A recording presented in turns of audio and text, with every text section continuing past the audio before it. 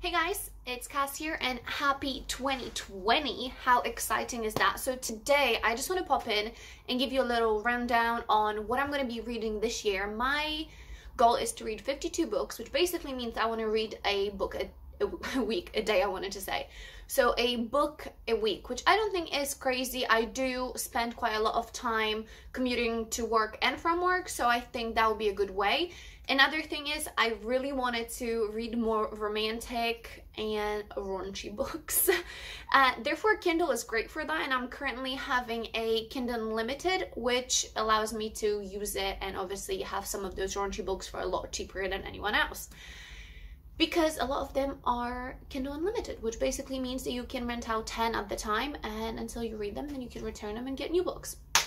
So with that being said, I want to show you two books that I currently need to finish. They are from like December beginning, like Christmas period time that I started. So I have those, and I will count them in for this year, simply because I have read two other ones like in between, because I started the Cruel Prince series and I just basically finished the whole thing within that time as I was reading one of the books. I will show you now if that makes any sense. So with that being said, let's get it going. So the first book I want to finish is The Miracle Morning.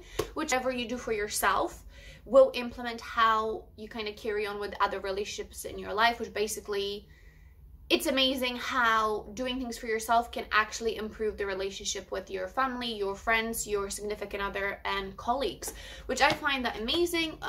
Starting with that book, I started meditating in the morning, just doing 5 minutes, which has been amazing. So that is the first one that I need to finish.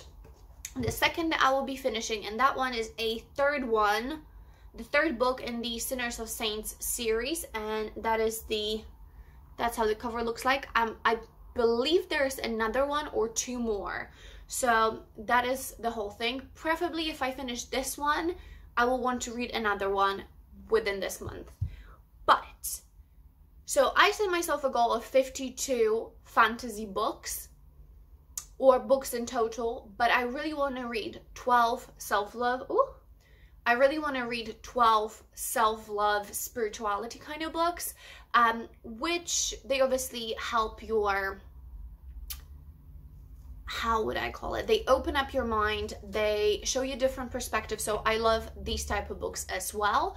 Therefore, there is one on my list, and I didn't put such a big emphasis like last year. I had such a burnout after summer. Those are the only kind of books that I will allow myself to read, as you guys can tell, like all of that. And I have another whole shelf of books that I've already read. So those are all of the ones I read last year, which is fair few considering I've read few on Kindle and I've listened to few.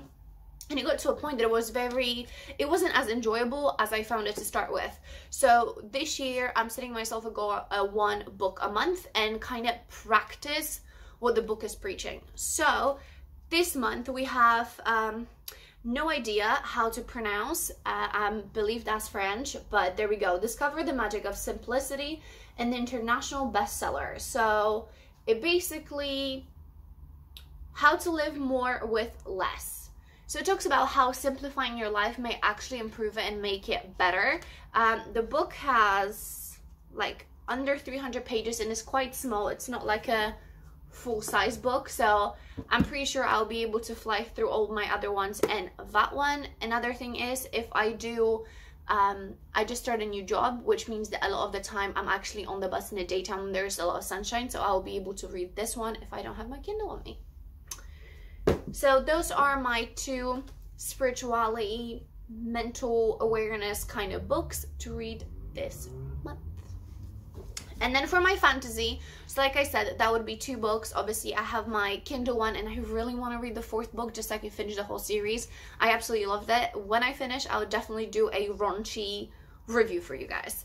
The next one is, I've mentioned it in my last video, is The Girl in Red, which I've mentioned series, and it didn't click to my brain that actually they're not all connected, but they are the same author, the same vibe, so that's why I put them in there. Two of them, they were duology, but that one is on my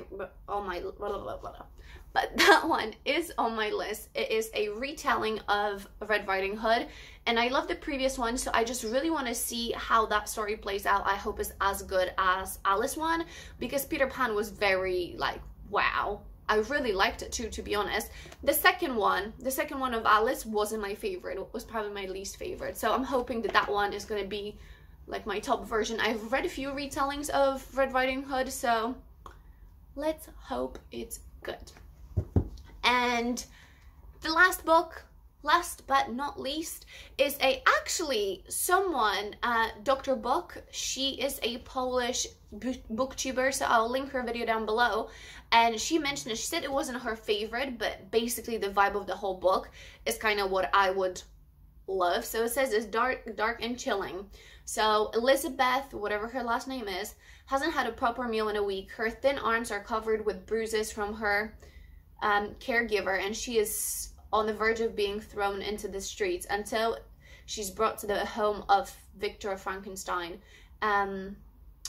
So Victor's is her escape from misery. Elizabeth does everything she can to make herself indispensable at her work.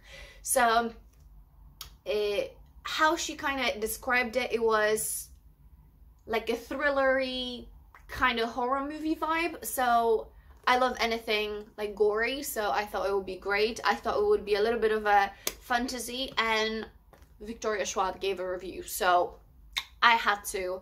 I love Victoria Schwab. I love her writing, so if she enjoyed it, I'm sure I'm going to enjoy it too. So that is my last one to be read. So those are 3 paperbacks that I haven't started yet. I have a paperback that I have another probably 50 pages to finish, and I have a Kindle one, hopefully 2 Kindle books. So that is my TBR for January. If you guys have any books that you're currently reading, drop them down below and let me know what you think. If you guys have any comments about any of the books that I've read, let me know down below. And if you want to see any of the reviews, please give this video a thumbs up, so I will then know that you guys would like to actually know what I think about the books. They seem to be doing quite well on my channel as well, which I think, I love watching book reviews, especially when I'm about to go and get some. Because I want to know if it's something I might enjoy, if there is like, I'm not like a, you know, I don't have like a degree in English or anything like that. I don't pick too much on the writing. It does bother me when there's not much diversity, but other than that, as long as I enjoy the vibe of the book and, you know, I enjoy the whole thing, why not read it? So that is kind of my opinion. Other than that, I don't know. I don't think I have anything else to say, so until next time, I'll talk to you guys soon. Bye.